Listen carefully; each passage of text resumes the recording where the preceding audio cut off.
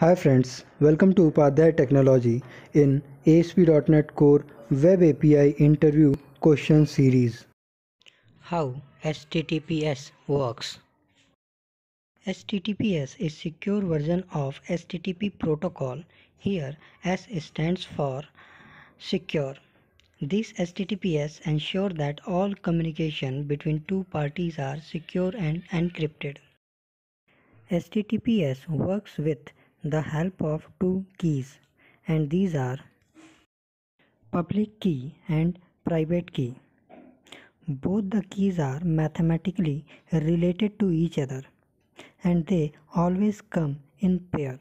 For example, if I am creating this key, then both public key as well as private key create simultaneously for me. We have a computer and it wants to communicate with a server. If it wants to have a secure communication, then it will be carried out with the help of HTTPS protocol.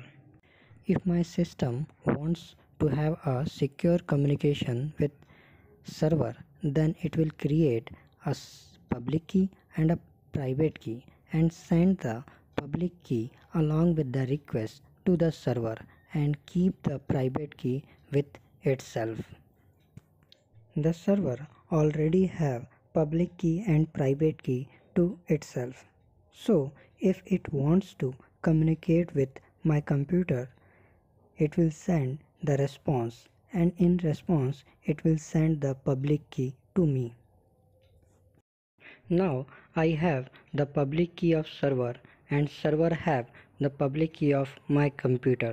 So I will use this public key to encrypt my message before sending to the server, and server will use my public key to encrypt the response and before sending it to me. As shown in the diagram, the data is first encrypted with the help of public key of server and then sent to the server, where the private key of server is used to decrypt it in the form of data again.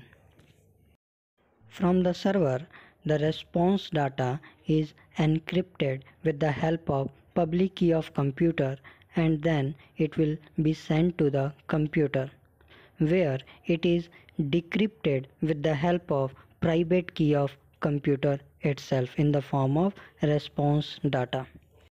So if someone will get this encrypted information sent from server to me, he will be not able to decrypt it because it can only be decrypted with the help of private key, which is I am having, but I haven't shared this private key with anyone else, so it is not possible for anyone to decrypt this information. The same is also true when I am sending the encrypted data from my computer, which was encrypted with the help of public key of server, to the server.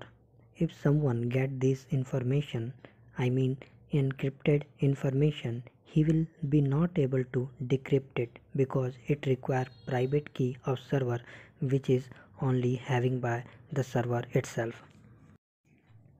Public key encryption is also called asymmetric key encryption, as it requires two different keys, that is public key and the private key.